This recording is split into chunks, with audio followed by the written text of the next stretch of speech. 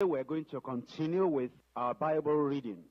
But before we read, shall we just have a moment of prayer? Father, we're asking that you will open our eyes of understanding as we read your word today. We're asking that relevant passages that really speak to our present needs and problems, spiritually and physically and materially, you will impress upon our hearts. Be with us, enlighten us,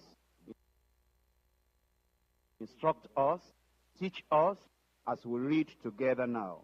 In Jesus' name, I pray. We'll continue with the reading now. The first book of Moses, called Genesis. Chapter 46.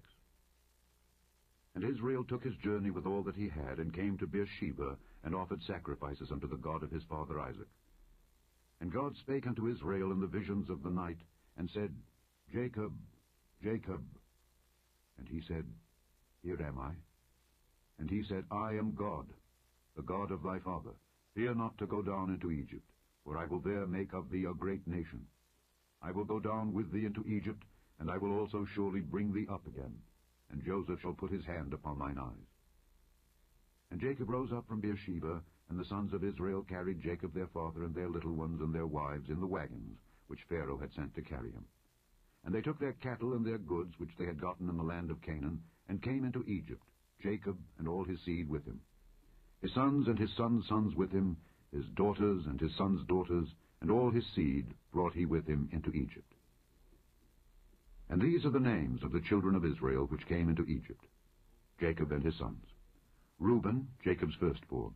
And the sons of Reuben, Hanok, and Phallu, and Hezron, and Carmi. And the sons of Simeon, Jemuel, and Jamin, and Ohad, and Jachin, and Zohar, and Shaul, the son of a Canaanitish woman. And the sons of Levi, Gershon, Kohath, and Merari. And the sons of Judah, and Onan, and Shelah, and Pharez, and Zerah, but and Onan died in the land of Canaan.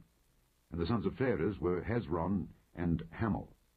And the sons of Issachar, Tola, and Phuvah, and Job, and Shimron.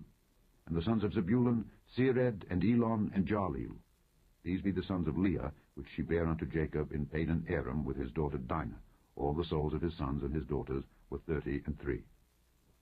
And the sons of Gad, Ziphion, and Haggai, Shunai, and Esbon, Eri, and Arodai, and Areli. And the sons of Asher, Jimnah, and Ishua, and Isui, and Beriah, and Serah their sister, and the sons of Beriah, Heber, and Malchiel.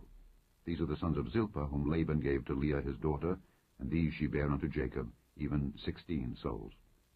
The sons of Rachel, Jacob's wife, Joseph and Benjamin. And unto Joseph in the land of Egypt were born Manasseh and Ephraim, which Asenath, the daughter of Potipherah, priest of On, bare unto him.